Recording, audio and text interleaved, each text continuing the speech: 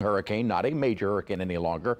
Category 2 winds are sustained at 105. But notice the structure of the storm. It's almost becoming a little bit more elongated. We're getting the convection right around the center, certainly not as intense as it had been. But also notice that these storms are kind of spreading out and the wind field is starting to get a little bit larger too.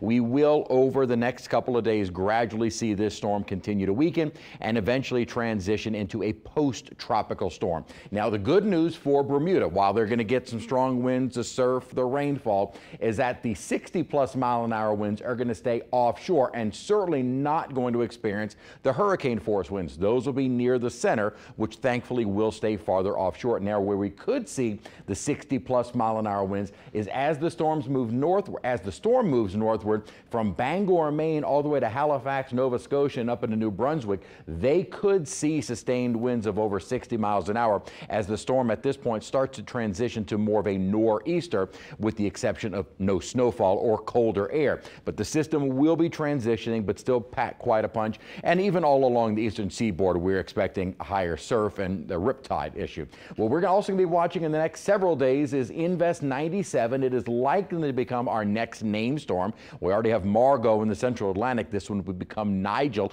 Decent agreement in the models. And what's also interesting is, if you were with us in our earlier newscast, the earlier model runs had the storm kind of moving toward Bermuda. Now the models are turning it away, which would be great news. If we can keep another system out in the central Atlantic, not affecting anyone, that would be great.